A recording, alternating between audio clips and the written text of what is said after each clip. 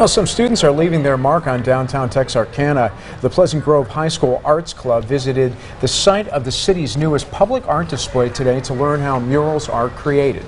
The painting on the side of TLC Burgers is a partnership with Dr. Pepper.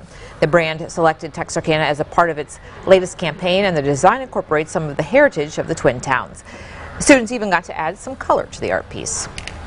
Traditionally, people will buy postcards from cities that they visit, but this is a way that people that have their own phone, they can stand in front of a mural and create their own postcard. It's going to be here for a long time, and we're always going to be able to come back and be like, hey, I painted a square. Like, that was cool.